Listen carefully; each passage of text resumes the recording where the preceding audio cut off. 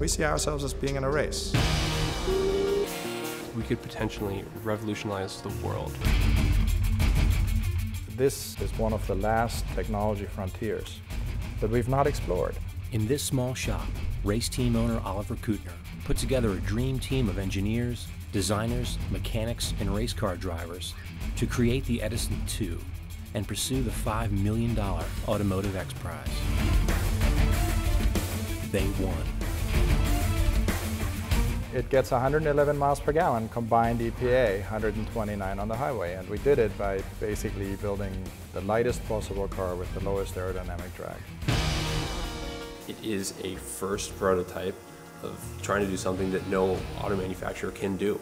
The shape of the car follows the principles of an Indy car. The cars we're developing are not just fuel efficient. They're not just record-setting. They're fun cars to drive. Automobile companies are like aircraft carriers. They don't steer easily.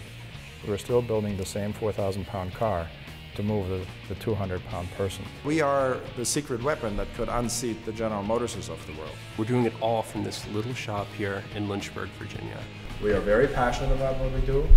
These guys work endless hours. They work right to the brink of where you can't work. You're never leaving work. You're always on call or live in the back of the shop.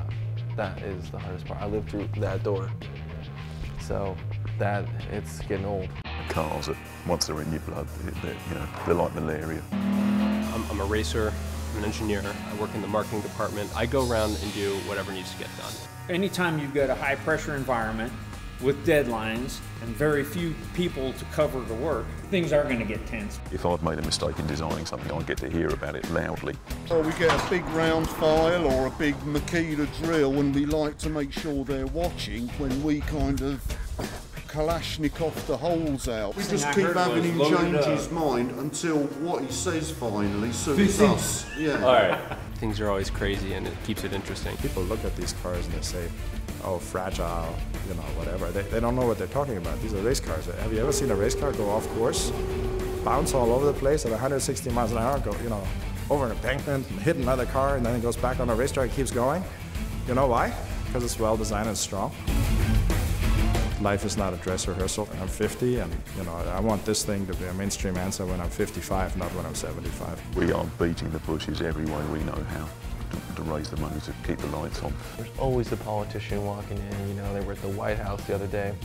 But all those don't amount to anything unless the check is there at the end of the day. We can build the most efficient car on the planet. It's not magic. You just do it.